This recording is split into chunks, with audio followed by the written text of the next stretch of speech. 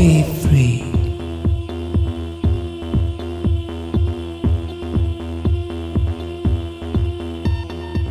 Hello everybody, this is a Free Wild World interview, and I am having an interview with musician and artist RIAAN Pretourius.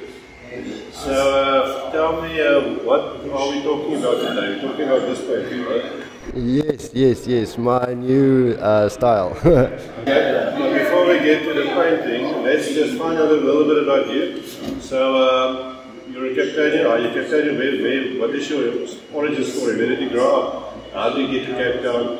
How did you start doing art? I know you as a graffiti artist, I think that's how I know, and a musician and guitarist, right?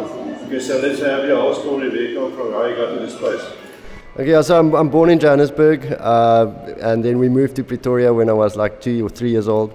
Grew up there, and yeah, art and music has always been part of my life. Especially from my mother and my grandmother, that was really in the art scene, or really pushing for it, and that's where it started developing. And then eventually went into graphic design, and always doing paintings on the side, doing gigs on the side. And yeah, I got over Pretoria. Pretoria got so dead, so got into the car and I left and stayed in Durban for about 8 months or a year, and then I travelled the coast, and then I ended up in Long Street. And I then stayed in Bloemfontein for a couple of years, and now I'm back in town where I prefer it. And yeah, the art's only started picking up again in the past 3 years, where I was doing a quote for a client for a website actually. And then he says no, he's not going to go with the website, he needs illustrations done for a present. So we were going to do illustrations, then it went over to an art piece. And then when I did the art piece for him, then it just started snowballing, to the point where I'm exhibiting now. So, and it's not so much graffiti art; it's more murals. Where I'll do murals, but in an artistic style. So I'll literally paint the mural instead of doing it with spray or anything. So you said you're a graffiti artist, right?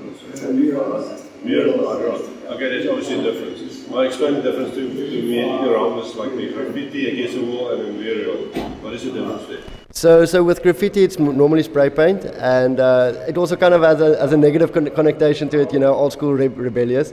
I wanted to be a graffiti artist, I really did, but I don't have that steady hand. So it's a lot of skill goes into good graffiti, and a lot of money as well, because the spray, the spray cans cost quite a lot. Whereas murals, you can spray with it, but it's more of a artistic style paint, like liquid paint instead of spray. Sorry, there's a bit of noise in the background. This is an active gallery. We are in this gallery, people are talking, the owner is showing things art to people, so it's going to be a bit of background noise, but it is what it is. We decided to do it here in front of the painting, and where are we? What place are we in now? We are in 1895. It's a new gallery that just opened on the corner of Church Street and Berg Street in the Cape Town city centre. We're basically a block away from Green Market Square, and this was now the first opening of this new space. Cool, yeah, lots of art here. I had a little short interview for my blog about first days, so it'll be on there with the owner as well. But I want to get back to your art. So how did the mural thing start? When did it start and where did it start? It's quite funny. I actually recorded at the artist, the studio space in Woodstock. So you can see my piece at in U Street, and it's part of the Woodstock Street Art Tours with Baz Art. And I recorded a song at the studio in 2018, I think. And from there, I saw he posted on Facebook he's looking for a mural artist. So I did a little proposal, put it through, and he liked my work, and that's how that started. And from that mural, I did another mural at the Woodstock Hub, a full story mural of an Afro chick. You can check that at 170 Victoria Road. And from there on, it moved over to the gallery. I'm assuming that you're as a mural artist, that influences what you do now and what you did for this painting as well. Do you want to talk about this painting, the style, and how the mural vibe influences your style? Yeah, so I mean, my big references or my big inspiration was guys like Jackson Pollock from school, I just loved his expressionist style towards his work. And then Basquiat, latest one, you know, I just love that complete freedom of expression, you know, and breaking the rules. And it's basically when you're really angry or really in love or really happy, where you just let go. And I mean, especially, you know, when you study art and you have to get that perfect, you have to get the shading perfect, you know, you have to get the proportions perfect and all of that. And that's basically where the style developed, because, you know, some of the scratch pieces, you know, I would just start throwing paint on it. And the mistakes would have to become beautiful. And the more it's basically a philosophy to life. You know, like, you know, your life becomes beautiful through the mistakes you make. And you can't grow without making mistakes. You can't succeed without failure. And that's basically the style that I've started growing into. So I have very much the same philosophy. I'm not a trained artist. I'm not trained in anything. I'm from a young, early age. I don't want to sound pretentious. Not from early age, but many years ago, I decided, for me, I want to do the hard way and learn my own stuff my own way. I don't want to learn all those rules. I also don't like the rules, but I totally agree. There's not really something like mistakes. I mean, and it's very punk. I'll describe this kind of punk. I think you're also a bit of punk. Yes, very punk, very rock and roll. Yeah, we learn, like, this is the form, and this is beauty, and this is ugly. But that's, as far as I'm concerned, that's, I mean, it's all in the eye of the beholder, first of all. And there is beauty in ugliness and ugliness in beauty, because something can be perfectly beautiful, but it can be completely dishonest and pretentious, and that's also ugly. Yeah. And it can be a lie, and something can be really kind of ugly to the eye, but it's so honest that it's beautiful. And it's that truth that I'm trying to portray, you know, that honesty. Yeah, that's authentic, honest truth, and that is my whole mission as well. That is the whole life. So we've got the same philosophy. And you get the so-called art world, which is in a certain way, then it's just life as art. Okay, there are all kinds of noises around there, but that's part of the mistakes of this interview. Exactly that, and that's what's going to make the interview beautiful.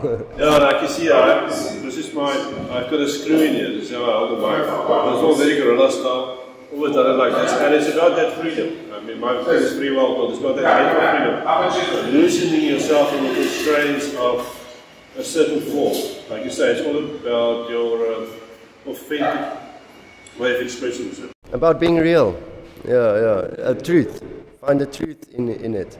Yeah. Not that truth, just a truth. Yeah, well, there is no truth, it's all perception. Yeah. So, do you want to explain a bit about this? Yeah, so I mean, you'll see the background is basically my style. You know, it's aggressive, it's free, and a lot of design principles that form it, because anyone can throw paint on a canvas, but to make it look aesthetically pleasing, it has to have that balance, and it has to have the design principle of movement and you know, that type of thing. So, I mean, I've started with a lot of abstracts, and then I thought, let me start developing this into something a bit bigger. So we're going to move into something a bit more popish, you know, pop art vibes, and just experiment, you know, see how far we can push this style, you know, based on cartoonists, you know, pop art, and also more traditional elements into it, and just see how it comes together, you know, like how they match. Any specific reason why you chose Mickey Mouse? For the fun of it. That's good enough. That's what it is. I mean, Mickey's legend, you know, and if you look at the background of Mickey Mouse from Walt Disney, Mickey Mouse is the one that made Walt Disney. And if you look at the story of Walt Disney, I mean, he was also like a massive failure for how many years before he broke into the industry, and he changed he changed history, you know, and just kept on pushing. And Mickey Mouse is now such an, you know, it's as famous as Santa Claus, you know, that type of thing. So why not Mickey, you know? Yeah, I also think that's the important thing. Is like, for me, it's like the struggle is part of the art. The more I struggle, because I feel like I struggle all the time and never get anywhere, but the more I get put down and the more I struggle, the more aggressive I become in making stuff. I just like want to make more and more stuff. So I'm thinking maybe the struggle is actually the good part. I think once you've made it, maybe one day, and and you're just going to become fat and lazy and do nothing, you know. Yeah, well, if you see the guys who made it, they are quite fat. Well, they can afford good food, so I guess that's why. So I'm thinking like, one day I hope I'm not going to die of total failure. I hope maybe I'll have a few years where you get some recognition and you can eat as many cheeseburgers as you want, you know. Yeah, well, we see it's a journey, you know. If it was all smooth sailing, it would have been boring. What else do you want to talk about? What's your future plans? Are you working on stuff now? Do you think you want to exhibit more materials? What do you want to? Yeah, so I mean, with my music, I'm releasing two new tracks soon, and then with my art, you know, I'm trying to push out as many pieces now, getting as many galleries as possible, and yeah, try to get them flogging, you know, get them out. Anything else that you think you want to say?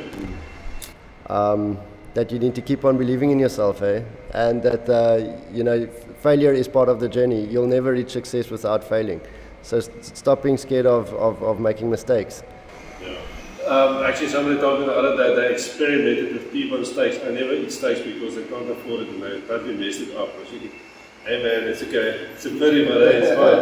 But listen, how can people get hold of your media and your stuff? So you can go to my website, RIAAN Pretourius, RIAAN, pretorius.co.za. There you can see my music and my art, as well as my design work. You can check me out on Facebook. My music page is John Bold, B-O-L-D. My artist page is Fine Art by RIAAN Pretourius. And I'm also on TikTok, RIAAN Pretourius. So I will obviously title everything in here.